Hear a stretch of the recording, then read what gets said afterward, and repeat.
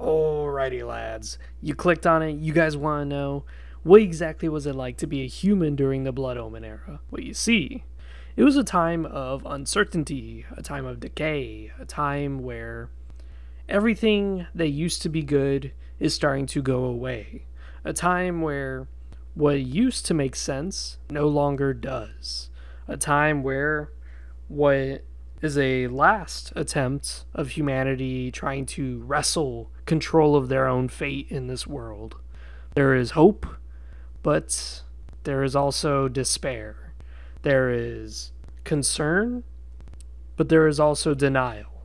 This is the time of the Blood Omen era. It's a very odd time indeed. So let's get into it. Why is it exactly like this? Why is it such a weird time period? Why is it so full of uncertainty, time of unknown? Well, part of that has to do with the pillars. The pillars have been corrupted for over, 20 years, and the world has just decayed. Now there's no more green trees. Everything's just more or less orangish to slightly swampy-ish green. It's no longer bright green like it used to be. Everything's just a weird thing. And then it's also kind of weird because humanity is united, which is a good thing, but they're united and their cities are still falling apart. It's such a weird time. How is it that everyone is working together, everyone is fighting back the monsters and the vampires, yet the cities are still being destroyed? The cities are still crumbling.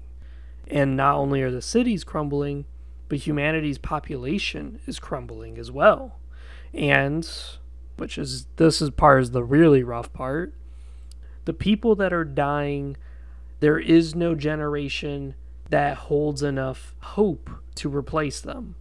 So what do I mean by that? Well, we visit one city known as Corhagen, and Corhagen's been hit by a plague that's apparently been sweeping the entire continent. Now, what's interesting about this is that you notice that the entire city is pretty screwed. Everything is just full of corpses, and then whoever doesn't get the plague has to fight off the corpses of the plague victims as they rise up as skeletons or zombies. Now, what's interesting about this is that it leads to a good, I would say, example. So, when we look at humanity in the past, we notice that humanity made these finely designed blades and armor. They're very uniform for their armies, like the Seraphan. But humanity during this time period, as we see in Soul Reaver 2, as we see in Legacy of Kain Defiance, we see that humanity has decayed. Now, most humans do not have a full suit of armor. They usually have leather, and they may have a unilateral sense instead of a bilateral sense. So, one shoulder will have a pauldron on it of just stacked plates of iron. Great. But then you look at his other shoulder and you notice it's completely naked. It's completely bare.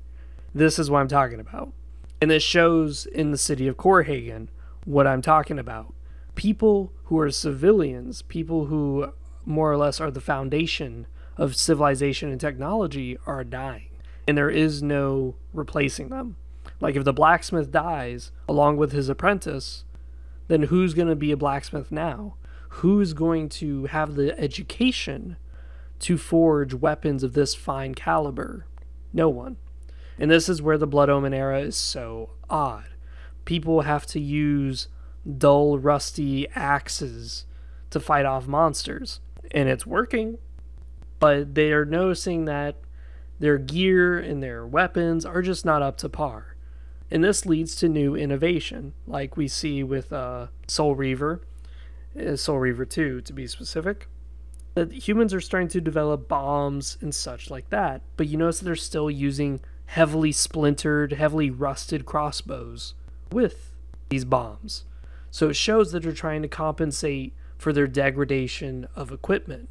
So since their equipment is dying, they're now using more tribal ways of fighting.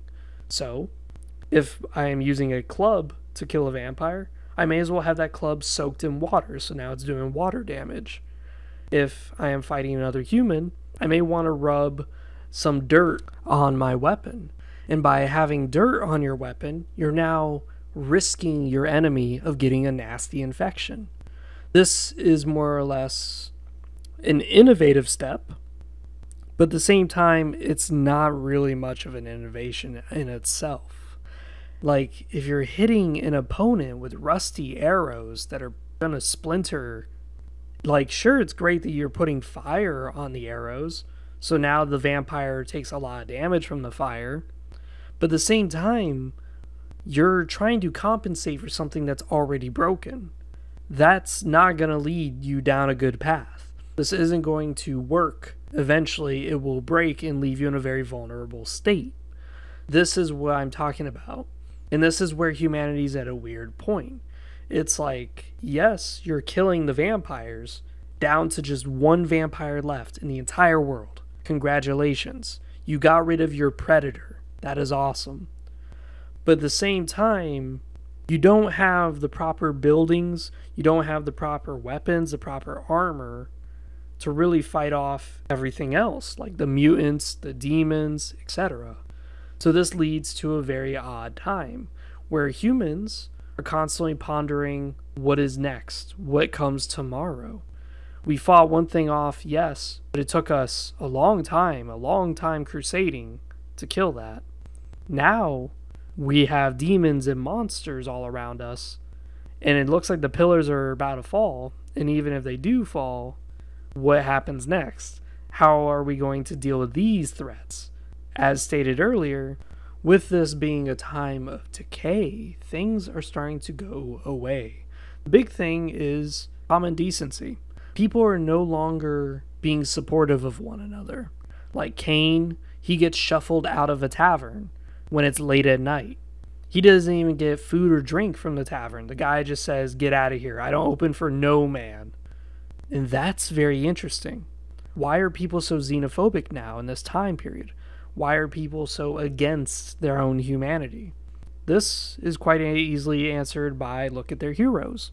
Look at the people who are in the front lines fighting the vampires. Look at the people who are in the front lines keeping the monsters away from the city walls. These are thugs. These are bandits. Even Mobius himself talks about how it's a much more humble crusade, and we see why. These are people who will rob the very civilians that they're protecting. These are people who do not care about killing someone and it turns out, oopsies, he wasn't a vampire. They don't care. They'll just take all of his belongings and then go ahead and rape his wife. They don't give a damn. This is your heroes. So, when we see people having those kind of heroes, it leads to people saying, okay, I don't care for my common man anymore.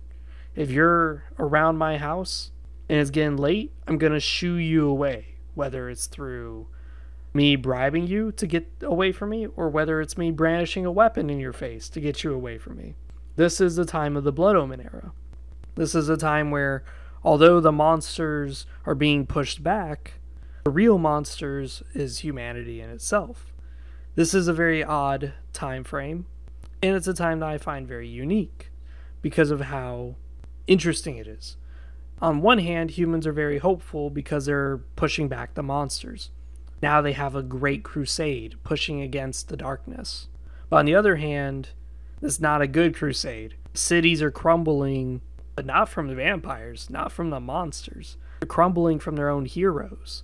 Their own pillar guardians are destroying their own cities.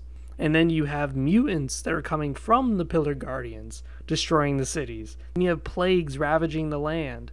The land is no longer suitable for farming. So it leads to this really weird time period where, on one hand, less monsters in the world, but on the other hand, the monsters are ourselves. And this is ultimately the Blood Omen Era. I hope you guys have enjoyed. This has been Free to 700. I am out. Besides that, comment what you guys think. And as always, tell me what you more or less want to see down below. Besides that, I am out of here. Peace.